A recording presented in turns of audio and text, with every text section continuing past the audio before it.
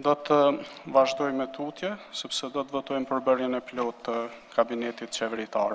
Do të sqaroj procedurën lidhur me vendimarrjen për votimin e kabinetit të plot. Në bazë të nenit 95, paragrafi 3 të Kushtetutës, qeveria konsiderohet të zgjedhur nëse merr shumicën e votave të gjithë deputetëve të Kuvendit të Kosovës. Pra, nevojiten së paku 61 vota për.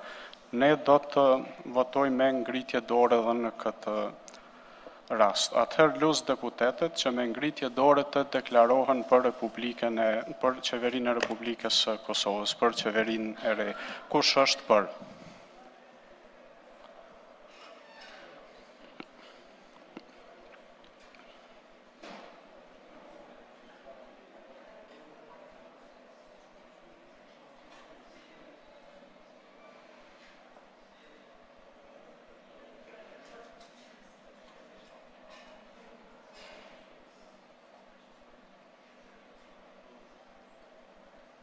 A keni marrë rezultatin? Po. Kush është kundër? Kundër, ju lutem. Lutem numëroni votat të gjitha.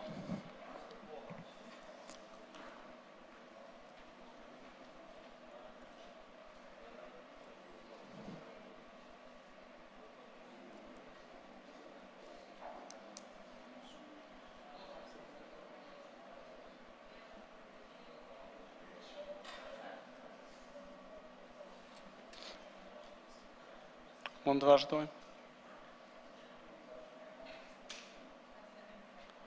Kush abstenon?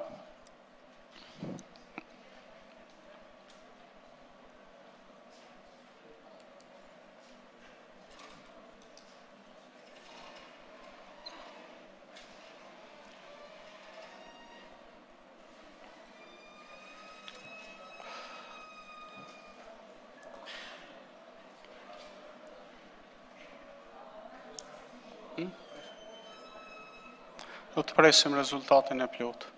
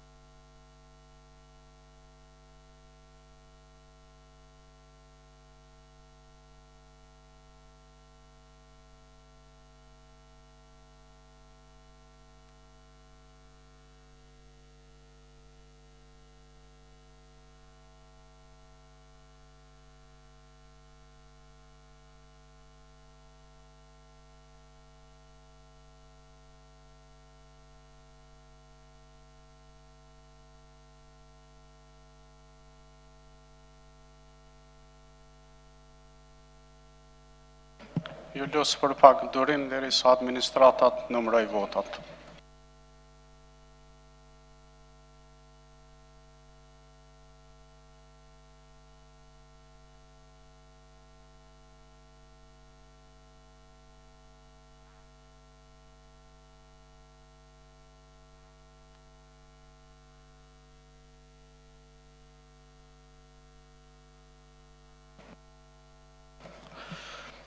Atë rezultati i votimit është ky. Në këtë proces votimi kanë marrë pjesë 86 deputet, për janë 61, kundër 24 dhe 1 abstenim. Kështu që konstatoj që me 61 vota për, 24 kundër dhe 1 abstenim, Kuvendi e zgjodhi qeverinë e Republikës së Kosovës. Ju lutem për qetësi që të vazhdoj më tutje.